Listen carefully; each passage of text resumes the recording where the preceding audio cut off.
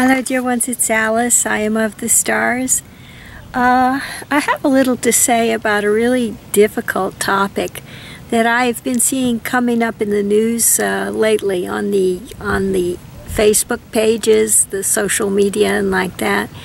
And where I've seen it coming up, I've seen a wide range of emotions regarding these topics.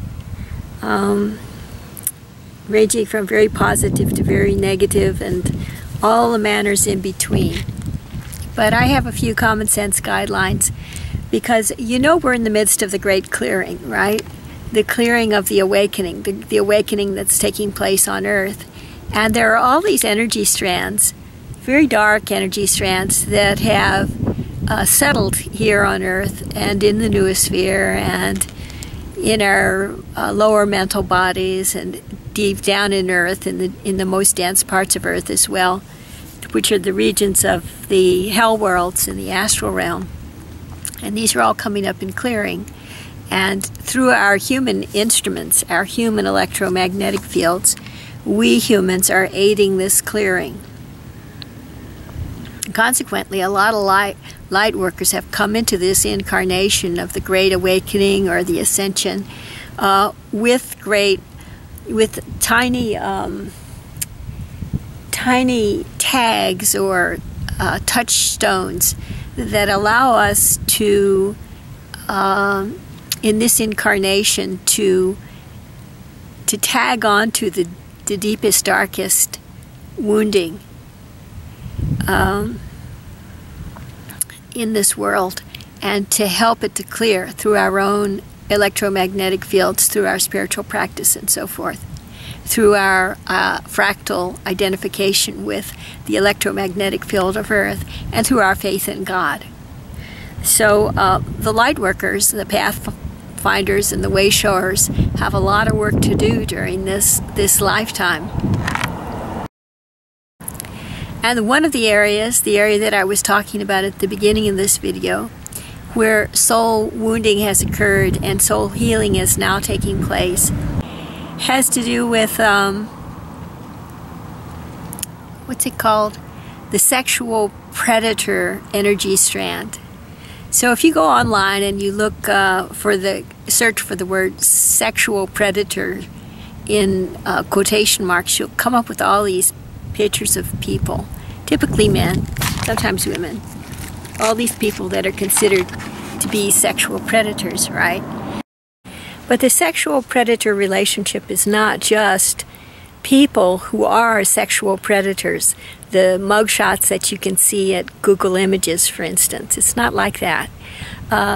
It's a relationship of prey and predator that I talked about years ago, around 2011, as the aggressor-victim paradigm, or vice versa. So what we have in the higher dimensions is the love of our great hearts, Christ consciousness, unconditional love for all beings everywhere.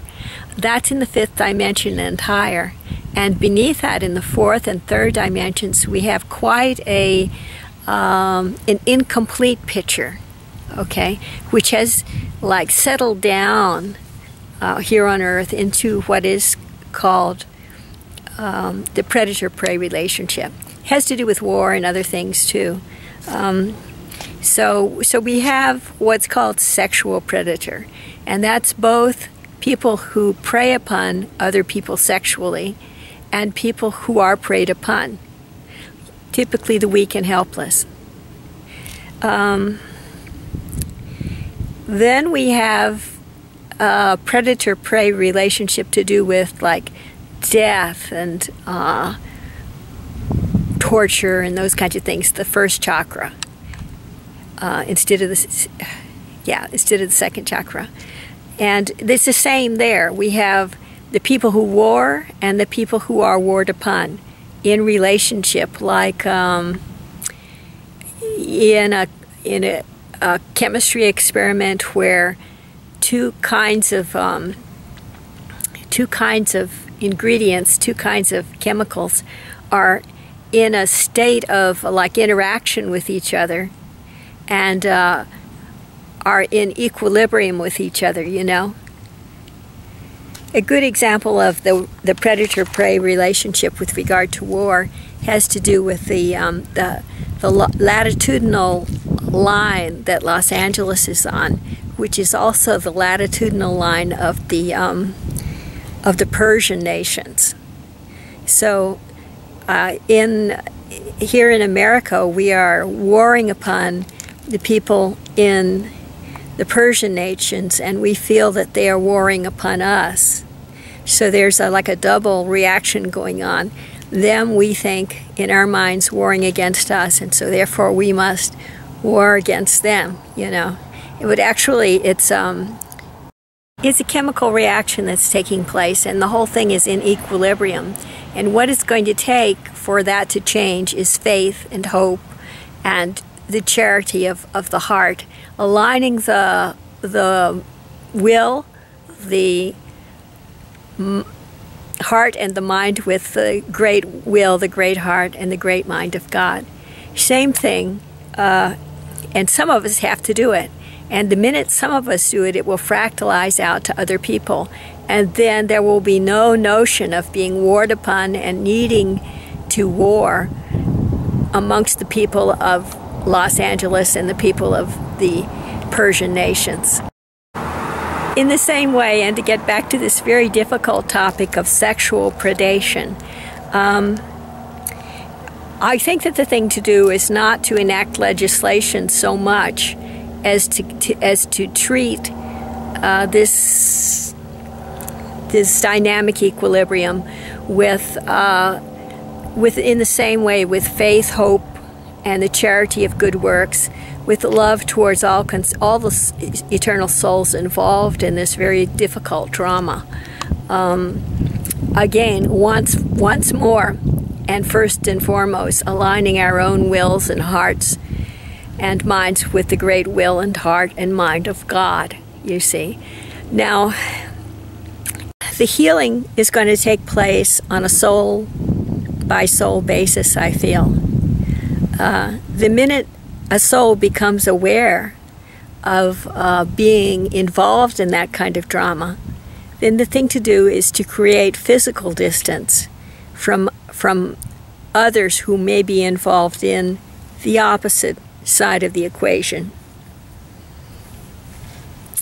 I think, for instance, that spiritually aware people who have been involved in sexual predator-like relations, or like been caught in that drama before, especially those who have been caught by the law because of habitual sexual predation, soul wounding. The thing that they need to do right now is to distance themselves insofar as possible from the opportunity to continue with the soul wounding. Because as we stand back from our soul wounding, and as we begin to feel the hidden and repressed emotions that are the cause of the habit, then we can clear and rise into that space of unconditional love, which has, just by its nature, no predation whatsoever in it. I realize that in this society, predation, warring or sexual, is looked down upon so greatly that it creates a social stigma, a really large social stigma for quite a few people, especially those people that are forced to wear what's it called, anklets, ankle-like devices that locate them in space and time for law enforcement. What that is like social stigma in the form of like bling, you know. And it naturally creates in the people that have to wear them a sense of hatred of those that have done this to them, set them aside and mark them out as not human, more like animals. So whereas society may consider them to be unable to change, my feeling is that they can change, but they first must remove themselves from the temptation to act out these soul-wounding, continued behaviors.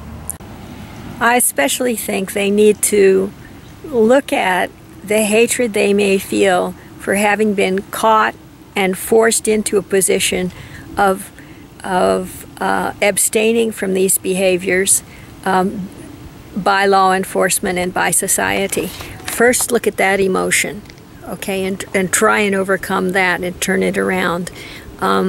First, look at the desire to overcome the restraints and remove them or find a way around them and like that. Look at that and figure out the emotion that's behind it. Perhaps early childhood soul wounding. The work that you do in this very difficult arena, having chosen through your own soul's free will before incarnation to do it, this work is going to be of great benefit to all those who are unable to do that work. So I'm speaking mainly to those on the spiritual path and who have taken on this kind of very dark, deep, heavy, dense energy to deal with in this lifetime. Know that you are not that energy. This is just the energy that you've set your soul to setting free. You are an eternal soul, and from the perspective of that soul, you will be able to resolve these soul wounding issues and these entanglements with karma. This is the time when this is happening, and you are the ones who have chosen to do it.